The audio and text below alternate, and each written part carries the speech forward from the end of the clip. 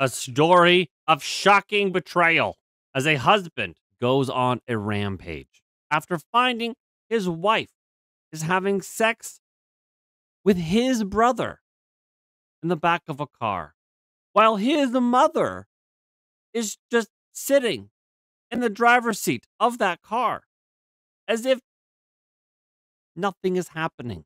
I saw this story and I was like, holy cow. In the grand scheme of things, sure, it's a nothing story, but it is definitely entertaining if you're a little burnt out on Donald Trump news, the election news, the World War III is coming news, Civil War news.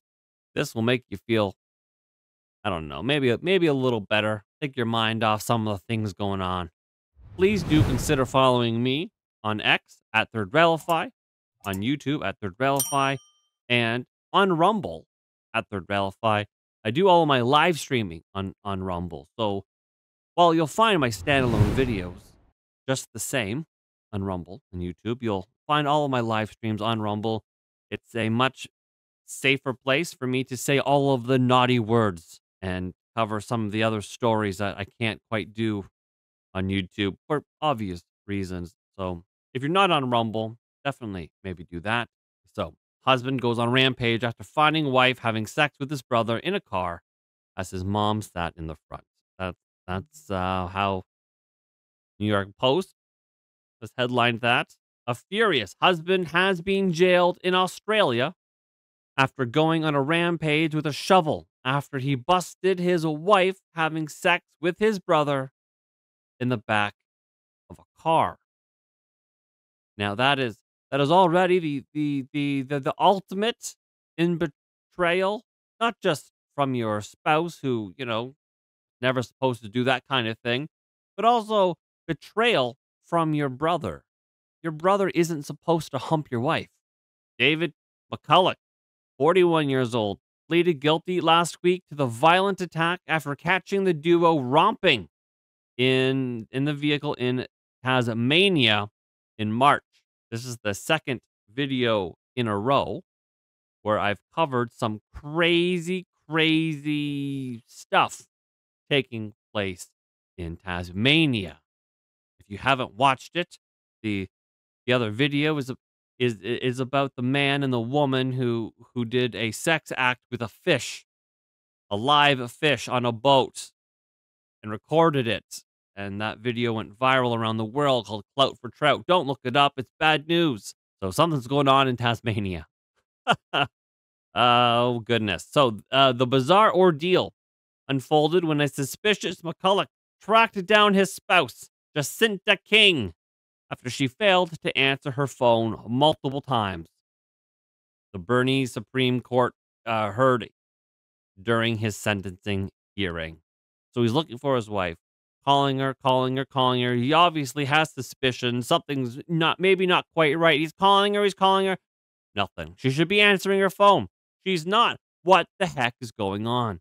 He found his wife of 6 years, with whom he shares 4 kids, in the back of the vehicle with his brother, Jamie McCulloch, in a parking lot close to his siblings' apartment building. I mean, I'm not entirely sure how he found the vehicle in a parking lot. Maybe he has his wife on like Google Maps or whatever. You know how you can share locations with your spouse? Maybe he has that. Shockingly, his own mother was sitting unperturbed, just fine.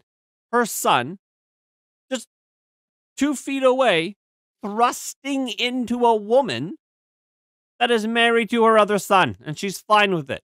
It's fine. It's all fine. In the driver's seat when the pair were caught in the raunchy act, the court heard. So he stumbles upon them in the parking lot, his brother thrusting into his wife. Mid-thrust, he's like, whoa, my wife and my brother. This is the ultimate betrayal. What has happened here? Oh, my heavens. Oh, my God. Mom? Mom, why are you here? So then, at that point, he snaps. Absolutely just snaps, becomes furious, enraged. And enraged, McCulloch immediately started punching his brother in the chest and body before repeatedly striking his wife in the head. I mean, how many of you right now are thinking, yeah, that's fair. It's reasonable. It's reasonable. Now, I mean, some people might say that there's no reason to hit a woman. And then, like the old Bill Burr set joke goes, really? You're telling me that there's no reason ever? They're like, there is no reason to hit a woman. There is no reason to hit a woman. And I was just like, really? I could give you like 17 right off the top of my head. You could wake me from a drunken stupor, I could still give you like 9. Well, here's one. Here's one reason to hit a woman. Oh, goodness. The jilted husband then grabbed a shovel from his car and started beating the pair with it as he shouted he was going to kill them all. So obviously, he's a little upset. He's a little hurt, devastated. And, who wouldn't be? At one point, McCulloch smashed the shovel so hard it broke in two, the court heard. His mom tried to intervene, and of course she would. She'd be like, "Oh no, stop, you're hurting them." Well, yes, that's the point. That's the point. It's retribution for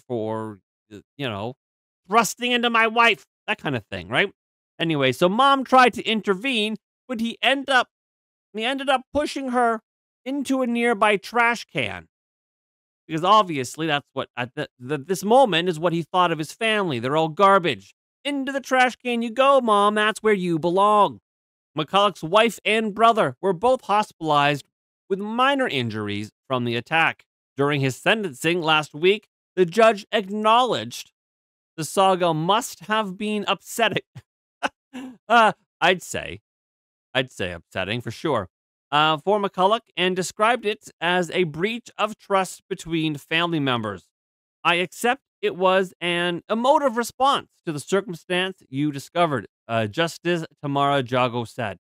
Maybe that's Yago. I don't know. McCulloch ended up pleading guilty to a slew of assault charges, as well as possessing cannabis and possessing a firearm and ammunition. He was sentenced to 3 years in prison. So this just happened. He just got this sentence. So he had a firearm and ammunition, and he only decided to beat them with a shovel. Now, don't you think that's using a little restraint? I think this could have ended totally different. In fact, some of the comments here say, some would say he showed remarkable restraint, considering he was also charged with possessing a firearm and ammunition. Yes, that's exactly my point. Many of these comments don't even actually blame this fella for doing what he did. I can't blame him. I hope his sentence is suspended. How do they even fit in the back seat? But yeah, that's that. Husband goes on a rampage after finding wife having sex with his brother in a car, in the back seat of a car, as his mom just sat in the front seat, the driver's seat. So I wonder how that went. It was in a parking lot near the brother's apartment. Why didn't the wife just go into the brother's apartment? Why did the mom have to be there at all? Like, there's little things about it that it doesn't really make a whole lot of sense. 3 years in jail for that. Anyways, thank you for watching this video. I hope I've taken your mind. I've taken your mind off some of the things going on in your life, and yeah, let's be grateful that none of us are these people. Anyways, I'll see you guys in the next video.